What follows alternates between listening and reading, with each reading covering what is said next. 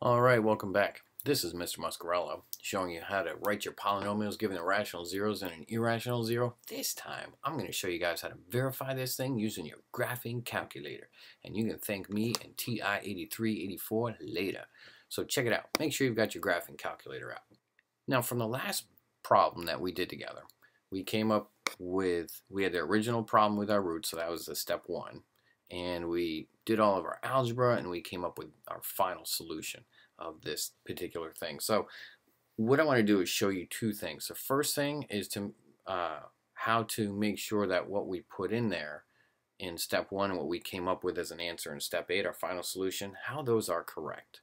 And then the second thing I'm going to show you is how to use the value feature to make sure, like, yeah, if we were to use those numbers, we actually get 0. So first thing I want you to do is take your original problem with roots and then your final solution, and what I want you to do is use your graphing calculator, hit the y equals button, and put both of those into y equals. Go ahead and hit pause now, do that on your calculator, and then when you're done, come on back here. What I want you to do, I'm going to make the screen a little bit bigger on the calculator, so we're going to pay attention to that. What I want you to do is hit second and then table. Now, if our original problem and our final solution, if those two pieces we have in y equals, if those values or if those polynomials are in fact the same thing, then that means when I take a look at my table, the y1 and y2 columns will be identical. They'll be exactly the same. Now what's really cool is right up there at -4, I can see my y values are 0, and then also down here at 1, I can see my y values are 0. So that's something that's really nice and really handy. But I had those other two zeros, the 2 minus square root of 6 and 2 plus the square root of 6, and I don't have that in my calculator. And there's a couple different ways to put that in there, and I'm just going to go over one of them to kind of say, all right, is this a 0? So what I'm going to do first is go to second, and then, or not second, sorry, we're just going to graph this thing. We're going to zoom 6 because we're going to look at our standard viewing window. All right, cool. Now, based on the picture, I know I can kind of count, and this looks like it's my -4, and over here I can tell that's 1. But what I want to do is find these other two, this guy and this guy right there, and I'm hoping that those are the 2 plus root 6 and the 2 minus root 6 zeros. So what I want you to do is hit the second and then calc, or second trace, and that'll give us the calculate menu.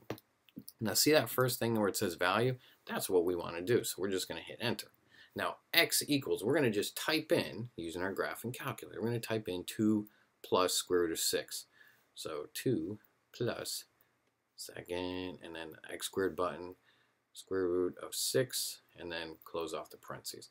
Type that in, hit enter, and then notice the y equals. It says y equals 0, and our cursor is blinking at that location. So that's my very, very first 0, 2 plus square root of 6. And that is a 0 because of the value right there. So that's pretty cool. I like it.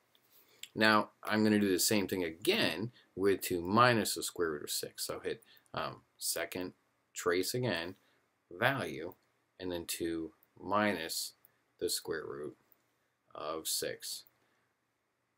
So I want to know what y value is when x is 2 plus squared, or 2 minus the square root of 6, and that ends up also being 0. And we can see that because of where the cursor is blinking. It looks like it crosses the x-axis, but it's verified down here where it says y equals 0.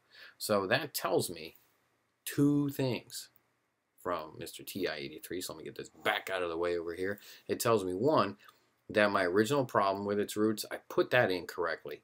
But since my tables match, the y1 and y2 columns, that tells me that my final solution is in fact the correct polynomial for those given roots. So that's pretty cool, man. You got this stuff. That's how you check it on the TI-83 84 graphing calculator. Peace, I'm out of here. Easy peasy, cheesy. See you guys later. I'm out.